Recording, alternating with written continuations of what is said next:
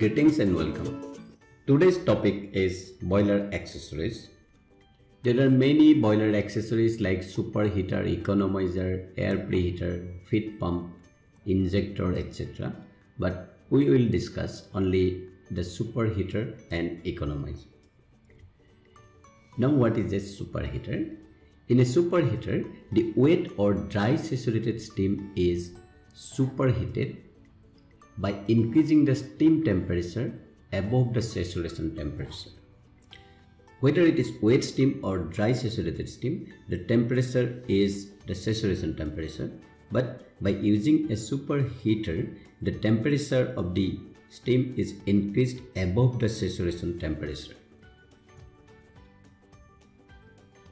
A superheater consists of a set of tubes through which wet or saturated dry steam flows and hot combustion gases pass around these tubes.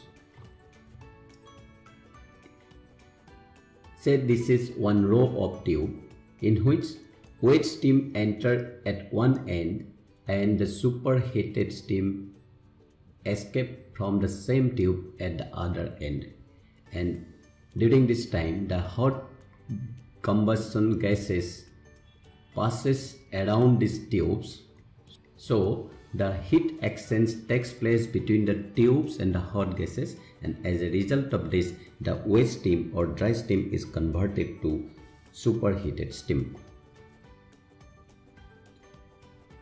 So this is one row of tube, that means single tube, but there may be many rows of tube like this. In this diagram there are 6 rows of tube, and all the tubes at one end through which the wet steam enters are connected to one single tube, and the other end of the tubes is connected to another tube, and that is connected to the turbine, because this other end is for the superheated steam.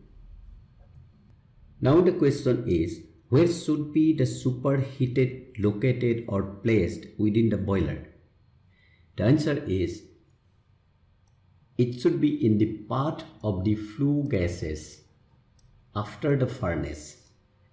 If it is a vertical, then it is above the furnace, and in some special cases the superheater may be placed in a separate or independent furnace.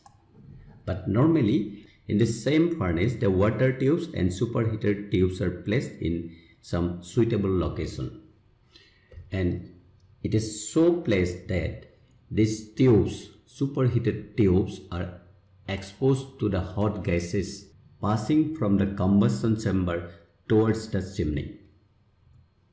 So this is a typical superheater with 2 headers.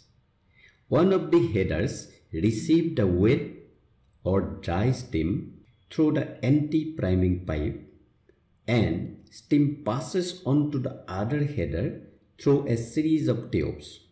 The superheated steam goes, or it leaves the header, and it enters into the turbine through the steam stop valve. So the wet steam from the anti-priming pipe, it may be wet steam or dry steam, enters into one header. From this header a series of tubes goes to the second header in which the superheated steams are collected, and from this header where the superheated steams are there, these steams are taken to the turbine by another tube, and in between there should be one steam stop valve. So this is the complete superheater with 2 headers and 3 valves along with a tube. So the steam from anti-priming pipe enters into the header 1 through the valve V1. So this is the header 1 and this is a valve V1. If valve V1 is open, then wet steam or dry steam will enter into header 1, and during that time the valve V2 is closed, and from this header 1 the steam, wet steam or dry steam, will passes over many tubes and it will be collected in the header 2. This is header 2, and from this header 2 superheated steam passes to this tube, and for that this valve V3 must be open, and this is the steam stop valve. So I repeat, steam from anti-priming pipe enters header 1 while valve V1 and V3 are opened and valve V2 is closed. The wet or dry steam from header 1 flows down through a series of tubes and absorbs the heat from the combustion gases and finally enters the header 2 as superheated steam. Superheated steam from header 2 flows through valve V3, which is open, and then to the turbine through steam stop valve.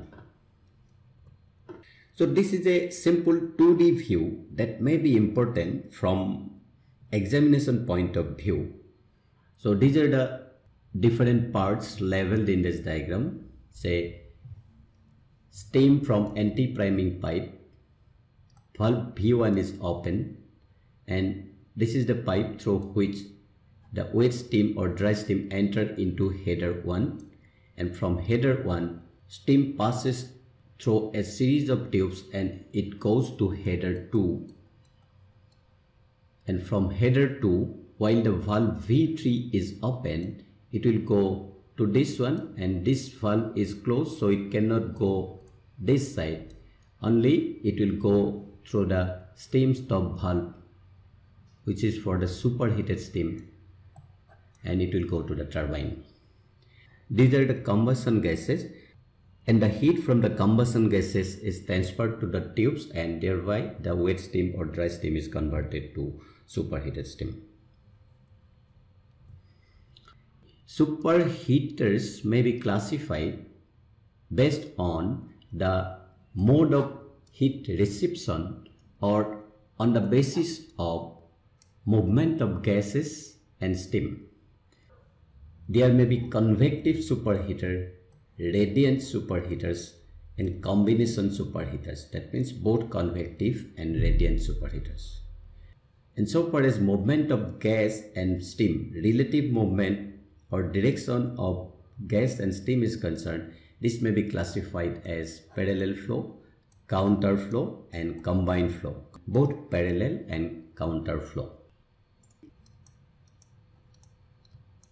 Based on the position of the tubes, and better to say based on the mode of heat transfer, the superheaters may be classified as convective superheaters, radiant superheaters, and combination type superheaters. So first one is convective heat superheaters, in which the furnace is located at the bottom and the combustion gases are going out, and because the superheater tubes are located above the furnace, so these tubes are receiving convective heat, and that is why this type of superheaters are called convective superheaters. Now in the same second example, this is example of radiant superheaters. Suppose this is the furnace, that means above the grate fuel is burned, the hot gas will move up, and the superheater tubes are located around the furnace. So these superheater tubes are receiving the radiant heat from the furnace, and that is why it is called the radiant superheaters. So this can also be represented like this. This is the top view of the furnace and the superheater tubes. We can see the radiant heat is received by the superheater tubes. This is superheater tubes. In the radiant superheaters, the superheater are placed in the walls of the furnace of a steam boiler, where the superheater tubes receives heat by direct radiation from the fire and re-radiation from the refractory walls.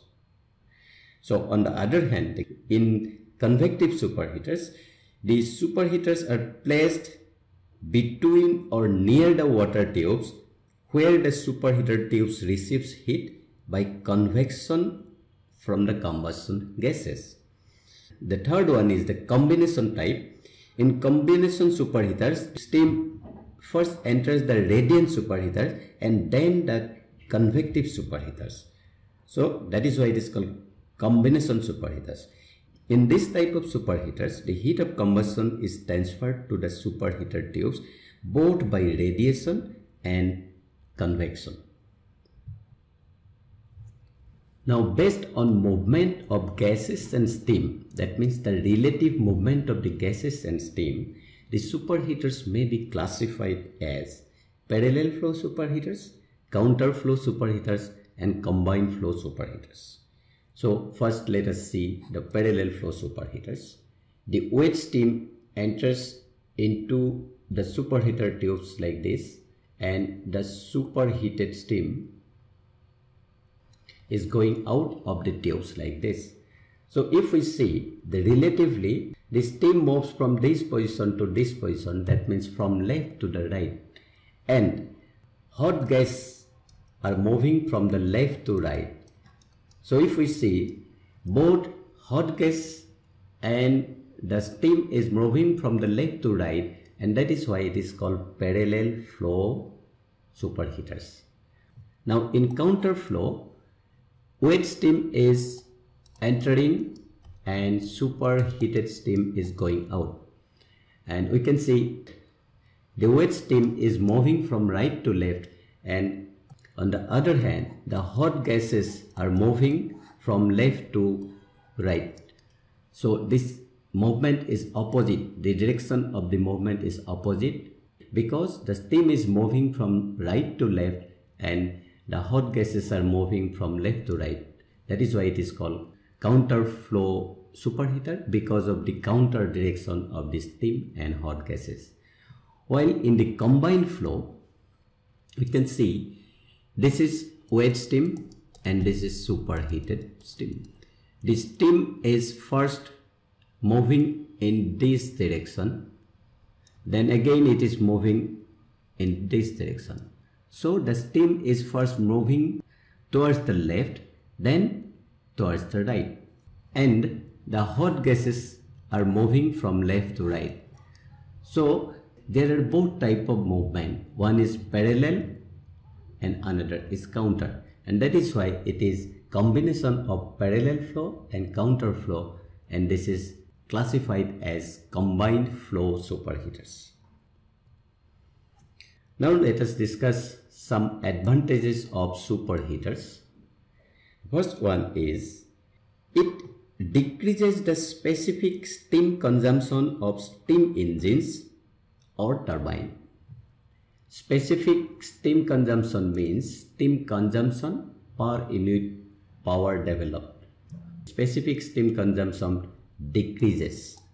That is a positive point, and that is why it is advantage. Number two, the condensation losses. It decreases, that means superheater decreases the condensation losses in steam pipes and steam engine cylinder. When the superheated steam enters the turbine or steam engine, then there is no possibility of condensation because the temperature of steam is much above the saturation temperature. So because of the condensation, there is heat loss, and that is avoided because of superheated steam. Number three, it eliminates the erosion of the turbine blades. If wet steam enters into the turbine blades and the water particles strike the turbine blades, there may be erosion of the turbine blades. But if superheated steam is used, then superheated steam means it behaves like an ideal gas. So the possibility of erosion is avoided because of the use of superheated steam. Efficiency. The efficiency of this steam power plant means everything, the boiler, condenser, turbine, everything as a unit is called steam power plant. The efficiency of the whole plant increases because of the use of superheater, and that is why superheater is classified as accessories that increases the performance or efficiency of the plant. So I think this is enough for superheaters. So we have discussed almost everything about superheater. We have discussed about the classification of the superheater also, and how it works, and what are the principles and construction of superheater. So thank you for watching.